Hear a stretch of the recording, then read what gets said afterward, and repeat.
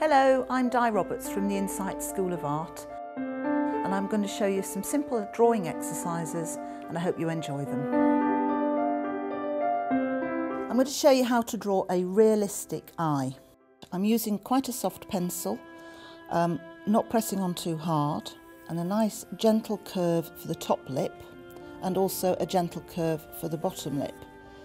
Don't make the mistake of drawing an almond shape. It isn't going to be an almond. In fact, what happens is at the tear duct, it comes around with a bit of a blob that you're going to shade in soon. The eyelid follows the same curve around the top, and the iris, the coloured part of the eye, is in fact a circle that you can't see the top of, and you can just about see the bottom of. So if you can sketch lightly to start off with to get the circle shape, but you're missing out the top part, hidden by the top lid. Dead centre of that circle is a pupil, very dark, and I'm going to shade that in a moment. Don't make the mistake of drawing what you think an eye looks like. Either look at a good quality image or look in the mirror, and you'll see that the light coming from above will shade under the top lid. So let's get rid of that line by making it part of that shadow right the way across, including the iris and the white of the eye. That gives the idea that the eye is rounded. It isn't just a flat piece of paper, it's actually got depth to it. It goes around underneath as well, so we can just shade up from that line, let the line disappear into the shadow.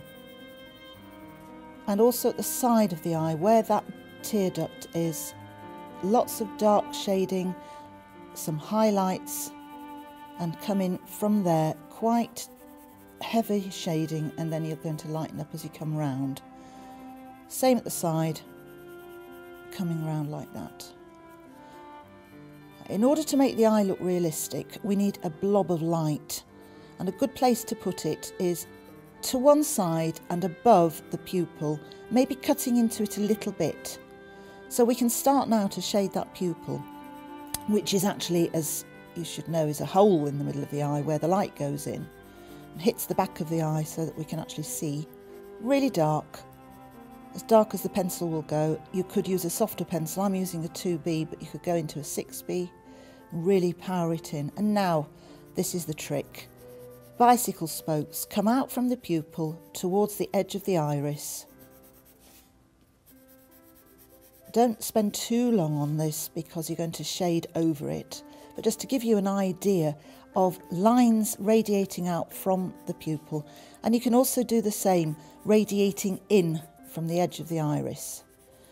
Depending on whether your model or your image that you're working from has blue or brown eyes, or very dark or grey, very pale ones, this will depend on how much pressure you put on at this point. You might just leave it like that, and that's a light coloured eye, or you might decide let's have a bit more shading at the sides of the iris for a darker eye, and using the side of the pencil a little bit at this point.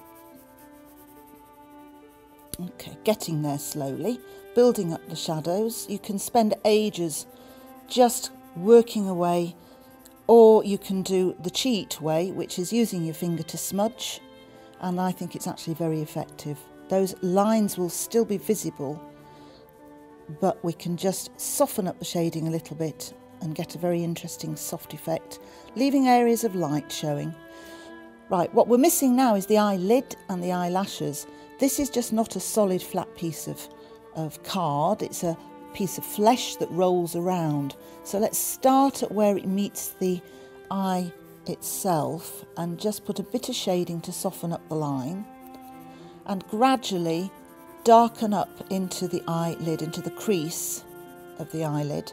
This is the inner part of the eye here, so it closes up towards the duct, and that area was going to be quite shaded. The nose is over here, so there'll be some shadow cast from the nose over to this area here. And again, the finger blending technique works nicely here, and pull across like that. a bit more shading up towards the eyebrow, which we're not going to focus on just now, but it's up there, and it's just little lines of hair. Talking of hair, eyelashes, don't make the mistake of doing them all straight and all even. They're not. There's nothing straight and even in nature. They come out from the tear duct quite loosely, just above the line of the eye itself, and quite random. You can have one or two tucking up the other way. You can even have one or two going over the eyelid into the eye itself.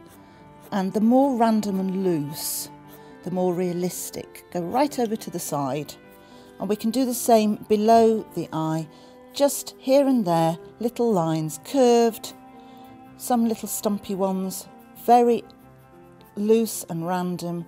And let's have a bit of shading under here as well, just to add a bit of realism to the underpart of the eye. Okay, this is how to draw a realistic eye.